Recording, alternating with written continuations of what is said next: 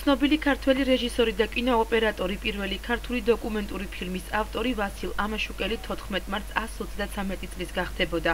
აღნიშნულ თარიღთან დაკავშირებით უკვე წლებია ქუთაისის მწერალთა და საზოგადო მოღვაწეთა პანთეონში სხვადასხვა თაობის წარმომადგენლები იკრიბებიან. ტრადიცია არც ამჯერად დაირღვა. ამაშუკელის ხსოვნას პატივი ადგილობრივი ხელისუფლების წარმომადგენლებმა მიაგეს. დღეს ტრადიციულად ქუთაისში აღნიშნება ვასილ ამაშუკელის დაბადების დღე. მოიხსენებათ, რომ კულტურის მრავალი დარგი ქუთაისიდან იწყებს სათავეს და მაშინდელი გაწოდებული სინემატოგრაფის აკვანიც ქუთაისში დაიწყო.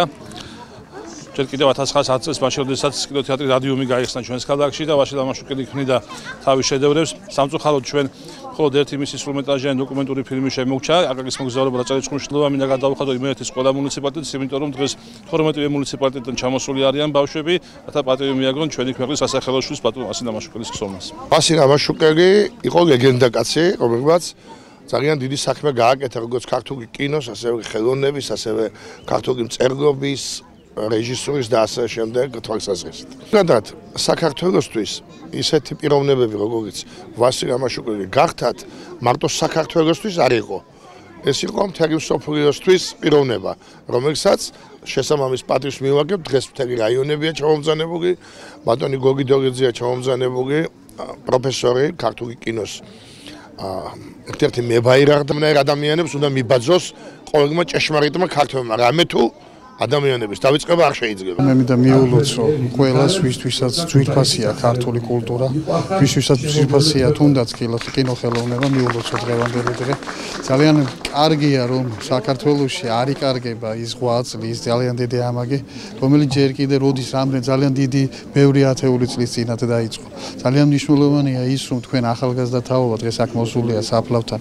ძალიან ბევრი ახალგაზრდა და ყველაზე მნიშვნელოვანი გახლავთ ის, რომ მათთვის არის ეს დღევანდელი მათთვის რაც მათ იცოდნენ საიდან და როგორ მოვედით აქამდე, რადგან მათ იცოდნენ როგორი რუდუნებით, როგორი სიყვარულით, როგორი სითბოთი გჭირდება გაუფრთხილდეთ იმ ძველ საოცარ მნიშვნელოვანი ხალხის ხსოვნას, რომელმაც დღემდე მოგიყვანეს.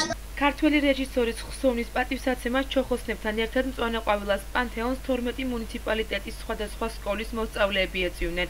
მათ ადგილზე ფოლკლორული ნომრები შეასრულეს და საფლავი ყვავილებით შეამკეს. ეხლა გაჟღერებულ ლექსში რაინდმა და მართლაც რაინდთა დასის წინამძღოლია ჩამობრძანებული გოგი დოლიძე, რომელმაც 42-ჯერ მიაგო პატივი იმ საფლავს და დიდი ამაგი აქვს. სოფლიო მნიშვნელობის დონეზე აიყვანა მისი სახელი და გვარი, რამე თუ მართალიც იყო, მაგრამ არ ყავდა ამას გამჟღერებელი და გოგი დოლიძემ დაამტკიცა, რომ უპირველესი ფილმი აი აქედან ქუთაისელი არაჩვეულებრივი ვასილ ამაშუკელის გადაღებულია აკაკის მოგზაურობა შვილებთან ერთად, ჩვენ ჩოხოსნებთან ერთად. მოვედი, იმიტომ რომ დაფასებული მაშინ ხარ, როცა წინაპარს აფასებ. დღეს შევიკრიბეთ იმიტომ, რომ 42-ჯერ ჩავატაროთ ქართული კინოს პიონერის ვასილ ამაშუკელის დაბადების დღე.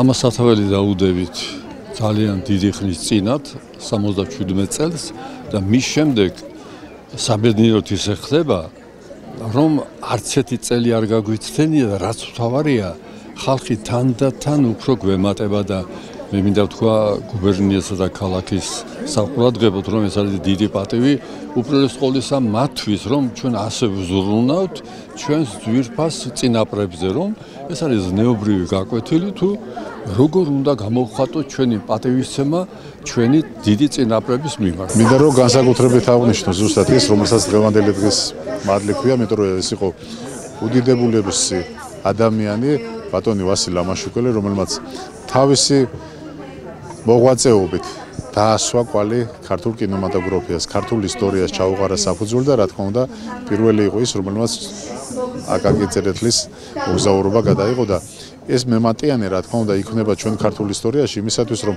მომავალმა თაობებმა უფრო მეტ შეხედონ, უფრო მეტ ისწავლონ და იყვნენ ამაყები რომ ჩუყავდა კარგი წინაპრები. ეს ახალგაზრდობასთან ერთად, მომავალ თაობასთან ერთად ქმნის იმ განწყობას, იმ შთაბეჭდილებას, იმ მომავლის იმედს გვისახავს რომ საქართველო იქნება და ყოველთვის შეასრულებს დიდი წინაპრების დანატოვარს.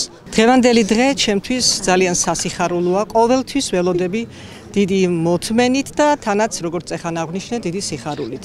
იმიტომ რომ დღევანდელ დღეს დაიბადა ვასილ ამაშუკელი, შესანიშნავი რეჟისორი, კაცი, რომელმაც მთელ მსოფლიოში პირველმა გადაიღო სრულმეტრაჟიანი ფილმი აკაკის მოგზაურობა რაჭა-ლეჩხუმში. აი ამ ბავშვებს რომ ხედავთ, ესენი ჩემი მოსწავლეები არიან მეხუთე, მეექვსე კლასელები. ჩვენ ყოველთვის დავდივართ სასაფლაოზე, ყოველთვის პატივს მივაგებთ ამაშუკელის საფლავს. ვასილ ამაშუკელის იუბილეს 42 წელია საზოგადოების სხვადასხვა სფეროს წარმომადგენლები მწერალთა და საზოგადო მოღვაწეთა პანთეონში საზეიმო ვითარებაში აღნიშნავენ.